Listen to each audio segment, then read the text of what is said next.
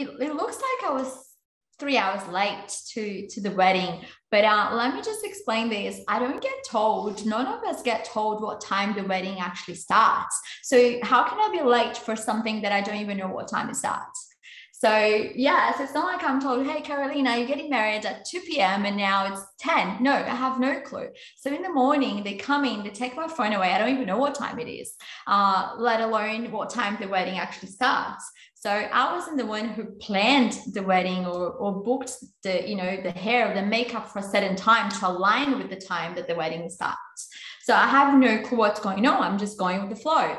So, or location as well. I have no idea of the location that the wedding is supposed to be at. So I was checked in the day before the wedding at an amazing 5-star hotel in Double Bay. And I'm thinking, oh, I'm winning in life. I'm getting married in Double Bay. So, for all I knew, the wedding was downstairs in Double Bay in the hotel. I was at the Intercontinental Hotel. So they do have weddings, receptions there. So anyway, so when the whole makeup thing happened, and then you can see a scene where I ask, and I was like, how long do I have? Because I don't even know. And they're like, oh, we should have left an hour ago. So that already shows that I had no clue that I had to leave an hour before, and I'm like, oh my God, okay. I finally leave to go to the wedding, to the wedding venue, and I'm thinking it's downstairs. No, we get into a limo, and then I'm like, okay, well, we're probably just driving around the block for photos, whatever.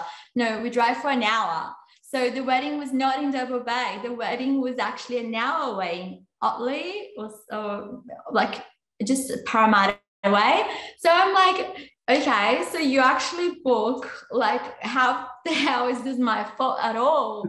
So I have no clue where I'm going to, what time it starts, or any of that. So it cannot be my fault at all.